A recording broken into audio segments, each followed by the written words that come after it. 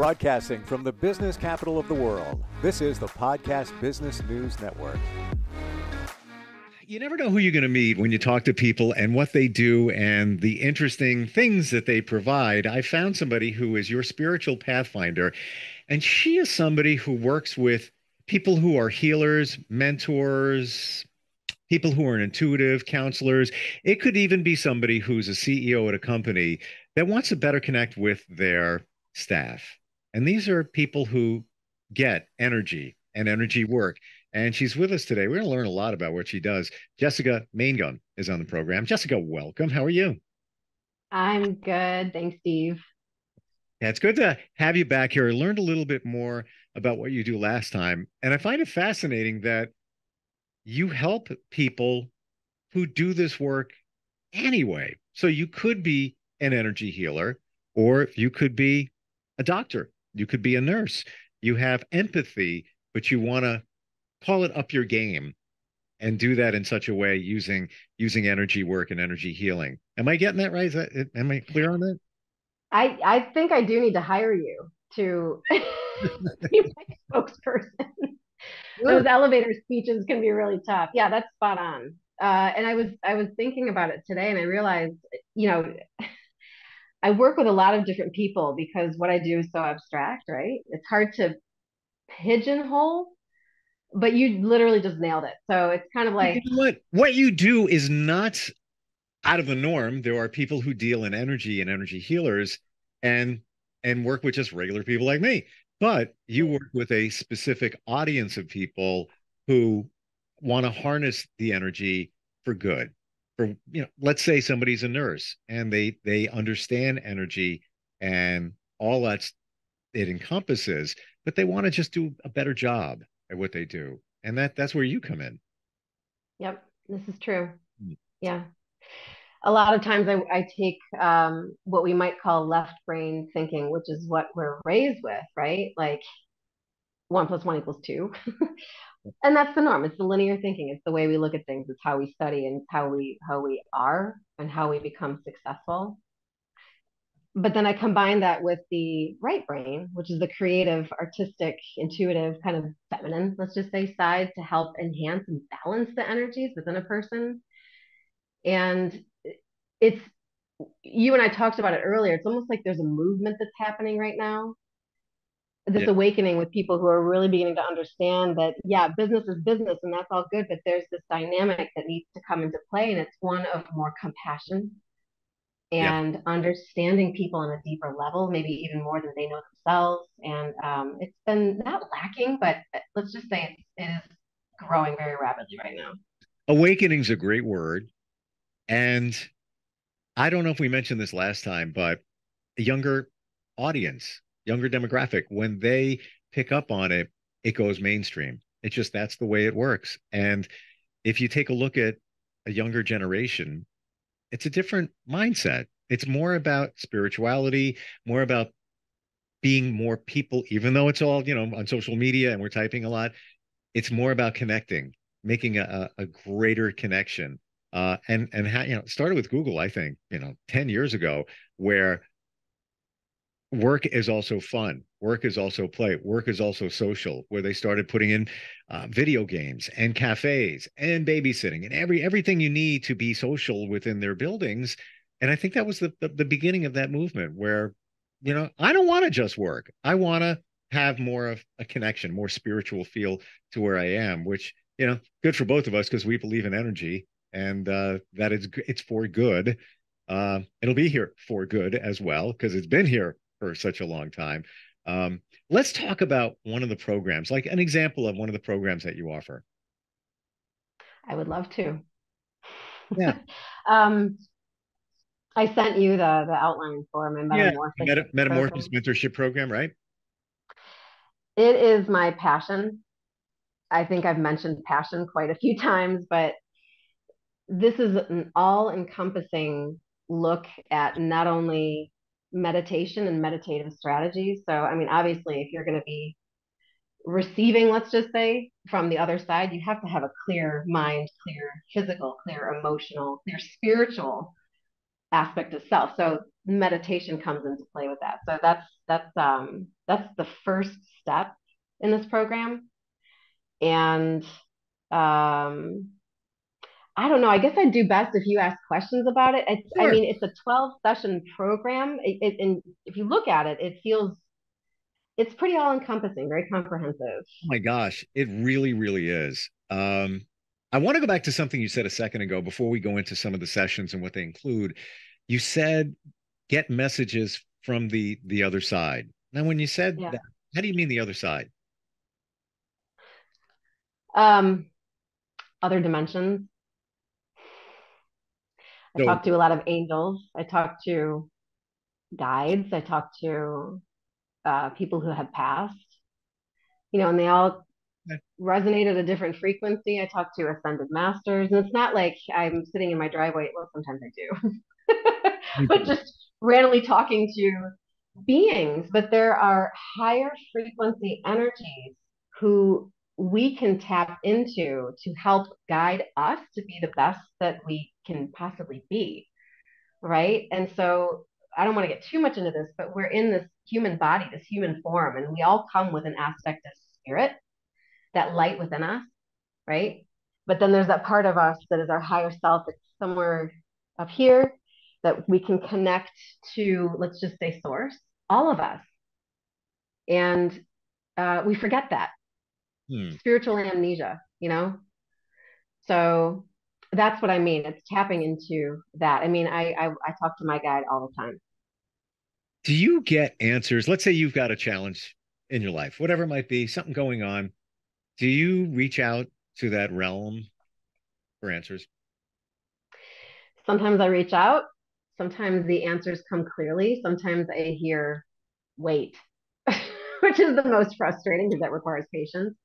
Sometimes I look for signs in nature or even in books. I'll just open to a page or I'll pull an oracle card and it'll be made abundantly clear. And there are other tools, and that's pretty much what I do, what I offer in this is tools for how to navigate the daily life from a higher way of thinking. So the answers come. Sometimes I seek them. Sometimes I dig to get to where I need to go to find that answer. I had a challenging, let's just say, family event happen recently that I had to do a lot of detachment emotionally in order to see the bigger picture. So it's almost like you had to step out of the situation so you could see it for what it was. Oh, absolutely, Hmm. for Yeah. sure. I love the program, just scanning it real quick here because you could some it's almost like a crash course in energy where somebody could, let's say, I want to learn Reiki. So it's going to take a while to do that, even to become a Reiki master. And there's a little bit of, maybe some of that in here, but also sound bath, sound healing. And I would imagine we don't have to go super deep to get the job done. Let's say if I'm a counselor and I want to be a better counselor and just read somebody's energy and just be more intuitive with them. I don't need to become a Reiki master. I don't have to be proficient at, sound bowls and sound bath, just enough that I need to know. And that includes everything that I can work with somebody and really get it and help them. That's what I'm getting here. Does it sound like what this is? Yes, you're hired. I just get it. I mean, I look at Yeah, even past life regression. Cool. Just that, and that's one full session. That's session number 7. that's intense. Yeah. Yeah, but for somebody who wants to even learn this stuff, whether you're, an energy healer, an empath, whatever, just to learn it so you get it and you understand it. That's why I think it's so incredible. Like it's almost this is what it looks like. Um, the price fix menu. Like I could go to a restaurant and I could get the Reiki, and it's a whole big Reiki, and it's this whole thing, great, fantastic. And I could get the chakra. Oh, let's the chakra meal. Oh, this is fantastic. I got these two things here. I'm going to do this. This is, pick from this here, that there, this here, and you're getting enough of what you need, but you're getting everything. Now you have a full meal and you're good to go. And that's kind of what it looks like. And you go into detail, even like session 3 when we talk chakras. solar plexus work. Yeah, you have it there. I mean, you go into enough detail, but it doesn't seem like it's too much. And that, how long is each of these sessions? They're 2 hours. Wow. Okay. It's intense. This is no joke. Yeah. Yeah. I'm surprised in 2 hours that you dig into that like you can. Yeah, it's well, and I love the analogy of the menu. I think it's like dining in France, maybe. Yeah. That's a great analogy. Uh, yeah, and the thing, I guess for me, I've mastered all these different areas in my own way or gotten certifications and what have you, so that people could experience what their particular direct gift is to give back to other people, Sure. right? Yeah. And I mean, it's just all encompassing. I don't want to learn deep into chakra balancing. I just want to learn about chakras, and just get enough that I need to know. I am intrigued here. Session 9, Dad's side ancestry and how it relates to you. Rewriting the Mm, contracts. I guess we're talking about soul contracts. correct. And why is that on the dad side? It's on both sides. So it's actually in session 8 too, although it's not clear. This is what I call, I mean, obviously there's a lot of when we're working in the present, there's a lot of working with the quote unquote past. And, time is a man-made construct. We could get all sorts of abstract if we really wanted to. But the ancestry itself is really important right now because we're clearing the old belief systems from the past, from our own ancestors. For example, if you were working with your dad's side, say there were issues with anger and anger management, and it would like surface and it would just come up and affect your throat chakra and then whatever. So, what I would do, that's just an example, it would be to take you through a meditative practice of going back 7 generations. Because epigenetics, I kind of mentioned this lightly. Do you know what it is? What is? Epigenetics. Epigenetics. Not very familiar. No, Yeah. it's they've done studies about it in Hiroshima and how the effects of the nuclear bombs affected the mothers and their babies had abnormalities and what have you. So it's kind of like that. It's like something that happened in the past that affected the parents, right? On a, let's just say, negative level and ultimately affected their DNA and then was passed down generation to generation. So alcoholism, addictive patterns. I mean, it could be behavioral, it could be emotional, it could be mental. They usually stem from some sort of origin back in the ancestry. And this is a shamanic way of doing things, although I'm describing it in a, I don't know, perhaps more scientific way. And I'm looking in this direction because that's the path. So I would have you go through and find the ancestor or feel what the energy was and literally go and clear the chakras associated with that particular off energy, rewrite the contract, and then travel back into the present. And I've observed through working with, I would say, hundreds of clients that the impact that this has not only on them, but their families is profound. Um, it's very powerful. Do you find those things? Do you find those things out? Like, let's say you just said anger management issues from your ancestry, your father, whatever it might be. Do you identify some of those things, or do you help somebody figure those out? Yes, yes. Wow. That's why I'm here. I think it's why we're all here. I've just realized that my life has led up to this point to almost perfect being able to help people go into what they might consider the shadow to heal that so that they can be the best aspect of who they are. Because if you've got this thing lugging behind you, you can't catapult. You can't, Nope. So no. And it's so empowering and freeing. You have to figure it out. And even, I've done hypnosis before to go back to my childhood to figure things out. I call it connecting the dots. How does it connect from there to now? And what's holding me back? What held me back? Um, if all of us figured a lot of this stuff out, think about how much further in life we would have be or been, how freer we would have felt, better relationships we would have been in, like all of this stuff if we had a chance to figure it all out. But, that's, I guess, why we talk about it. Okay, so hypnotherapy, I'm looking down here. That is your regression work. So there it is. There it is. I love hypnotherapy. That was my favorite certification by far. Yeah. The mind, so fascinating. Yeah. And I tell everybody, get hypnotherapy. That's it. That's your answer right there. Go for it. Do it. But usually it's the last thing that people pick. So now I've got a clearer picture because I wondered how you went back to figure those things out, but Yeah, it's typically right through hypnotherapy. Wow. it is. And what's interesting is we talked about the tarot last time, and I know you're skeptical. I'm going to do a reading for you at some point. You'll Got see. you got cards? Well, yeah, of course. I mean, we don't have time today, but we'll figure something out because I think it'd be really fun for you to see that it's not so woo woo. I'm not so much skeptical. I'm just not fully vested in it. I've had readings and they were, man, it's pretty good. Then other ones like, more good than not. But when it comes to intuitiveness, psychic mediums, the ones who are truly legit, I can't punch a hole in it.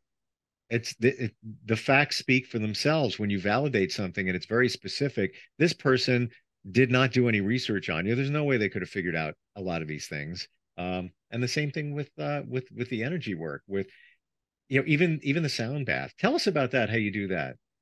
How you teach somebody, or is that just kind of like an intro? I see it in session number 4. The sound bowl, the sound bath, Yeah, essentially that's for energy alignment. So it's interesting you asked this because I've thought about teaching a class in working with singing bowls and the frequency. yeah. I don't actually teach it, but I introduce it. Okay. But I would love to teach it because I mentioned too that music is my muse. Mhm. Yep. Yeah.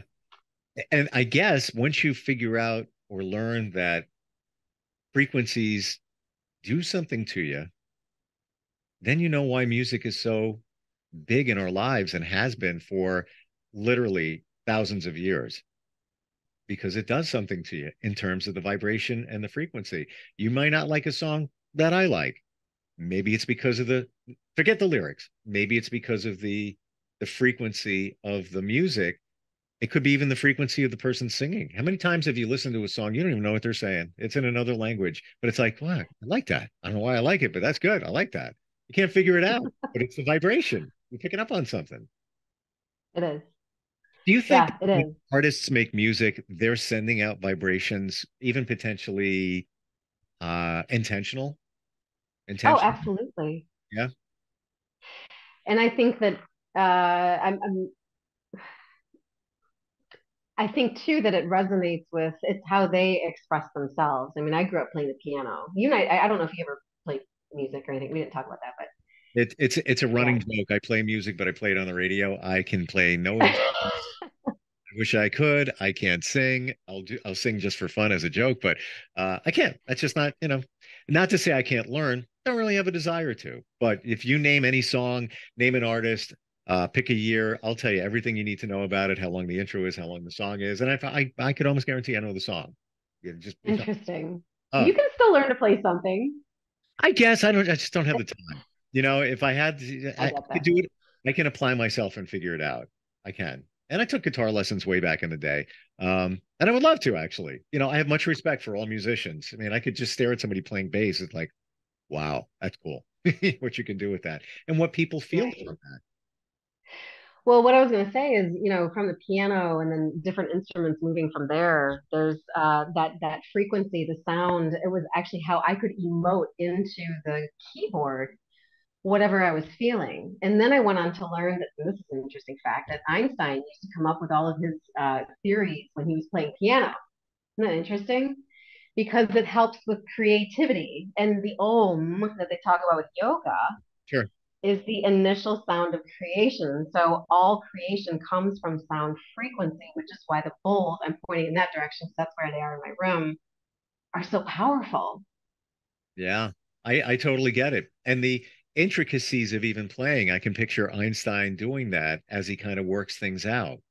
Just Yep. I was just, offline before. I was taking care of some work and I haven't done it in a while. I was listening to music and it's like it just goes so much easier. It's so much fun. Like it just, and I'm talking like random songs from the 70s that, they were big hits, but I'm just like, pick 1973, pick 87, whatever. I'm like, you don't want to be in the car with me because I'm going to change the song every 15 seconds. It's just, I hear something and I get it. And I was at the Wendy's drive-through on the phone with somebody. And as we're talking, I'm like, I don't know what it is. I don't know what it is. I'm like, Billy Joel, where did that come from? And it is. And I looked up the lyrics and it was like, oh, you know what? That was a really good song. But it popped in my head. It was the weirdest moment. That means, okay, so that's a sign that you're a throat chakra strong intuitive, that you have the capacity to hear things. Not like you and I are talking, Right. I don't but doubt that because I'll share with you, like you said, you had a family situation.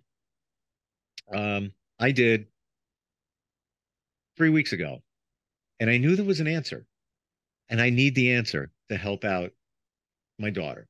So there's an answer, and I'm not getting it. What is it? And I said, Universe, can you please give me the answer? And usually I reach out to my mom. Mom, there's something there. Give me something, please. What do you got? And I'm driving. I can tell you exactly where I was. And all of a sudden, out of the sky into my brain was Let It Be, the song Let It Be. I'm like, why am I hearing Let It Be? yeah, There will be an answer. Let it be. And at the beginning of the song, he sings about Mother Mary. it makes me cry. That song, Um, beautiful. My mom's name is Rose. Your mom is her heart is huge, huge. I feel her. She's always around. She's with you all the time. So I get to work here 30 minutes after this song drops in my head. By the way, I took the lyrics and it's on the wall. Uh, I got a phone call. It was the answer. Yeah, So it's like chills. ask and you'll get it. You'll get it. You have to be open to it. But it was there. And that song, okay. And when he says Mary at the beginning, a lot of people think it's a religious reference. It's his mom. She passed when he was 14. Interesting. It says Mother Mary. We think, biblical, but it's not.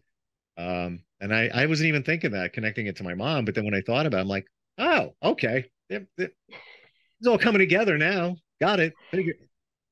That would be good enough, but I got the phone call and it was impactful. That was the answer that made it clear. But yeah, I don't know. I got nothing for you. Just whatever drops in the sky. That's what I hear, what I see. I don't know. Um, can you teach people to even be more intuitive, like we're talking about? That's what I do. Really I can mean, yeah, to be more open and more aware to hear things and recognize that this is something you're getting for a reason. yeah, And to can it say be the least. let's say you're working with somebody. Let's say you are a doctor and you have a patient and you're trying to figure them out a little bit more. Would you be more connected to them after going through all the sessions? Yes. Well, I don't doubt it for a second. I just wanted to hear you say it. Wow. This is Yeah. so huge for people that do that kind of work. Yeah, and it's nothing brings me more joy as a teacher, because that's my background, right? Than watching somebody grow and discover themselves and that expansion and stepping into who they are. Because I don't want to say that life has limitations, but sometimes we're taught that that's the case. And I teach the exact opposite. It's really about understanding those inner clues and hints, and just you already get it. You know, your mom talks to you um, all the time. I mean, she's around you. And so, say I was talking to you, for example, about expanding on your intuition. What I would do is help you or help reinforce what she's saying, in addition to, learning how to talk to the angels, learning how to talk to ascended masters, learning how to talk to pretty much anything and anyone, because when we learn how to talk to them and move outside of our human thinking, and I'm kind of circling back around, it really teaches us who we are authentically. Do you feel that when you teach somebody to be more in tune, is it that you are helping them fine tune into the messages, or blocking out the stuff around you, like just Yes. the clutter and everything? So now you've learned how to do this, so that this is not this. Now this is this. That message that came through. Yes. And so I was talking about the meditative strategies, learning about energetic boundaries, because sometimes I have people come in and there's all sorts of stuff flying at them. And I'm like, okay, wait, let's filter out the stuff that's not working. Yeah. And then let's fine tune the channel so that we can be in tune and in touch with the truth. Right. And that I can't remember if we talked about it last time again, but the discernment is probably the most important aspect of this, because you can channel things that you don't necessarily want to be working with. And that's I have to teach how to open space, how to ground your energy, how to open up the chakras, how to self-assess on a very energetic level, how to assess the chakras, how to clear the chakras, because as a healer and a mentor doing what I do, we have to be clean and clear, right? So that we can work with other people to teach how to do that. It Yeah. must, once you learn all this stuff, let's say you work with somebody, that somebody must have so much more clarity just in life in general. It's almost like a clean diet. You start eating right, and it's just like you've kind of detoxed, you cleaned out. This is more spiritually cleansing yourself, so that you can figure these things out and use them to your best. Even to get clarity. Just you're trying to work on something, and you're just trying to figure out an answer, whatever it might be. You'll find it a lot easier where you Yes. might not have even found it at all. Yeah. Super cool. Like I've never seen anything like this. The way you offer it in terms of the sessions and all the details. Oh, I was going to ask you about Akashic Records, and there it is in session 11. And I was wondering, when you said about the soul contract and going back.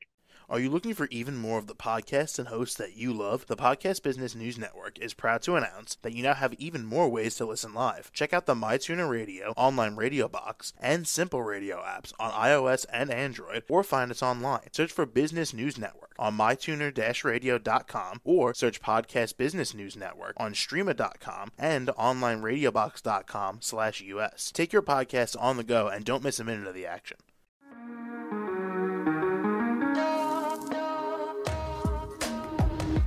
Broadcasting from the business capital of the world, this is the Podcast Business News Network. For nearly 2,000 severely injured veterans, everyday life has become filled with barriers. Day-to-day simple tasks can become pretty daunting. I have to carry my chair up 2 flights of steps or have somebody do it for me. What scares me the most is just the falling. When I'm struggling with my house, I think, to have that one great barrier just knocked down, it's crucial. Home for Our Troops is a wonderful nonprofit that builds a mortgage-free, fully adaptive, handicap-accessible house. And there's no catch. It'll be our very first home that we've ever owned. This is a game changer. This is where your life begins again. We need you to join us in completing this important mission. Please visit hfotusa.org and help build homes and rebuild lives. Because of you, everything's going to be okay.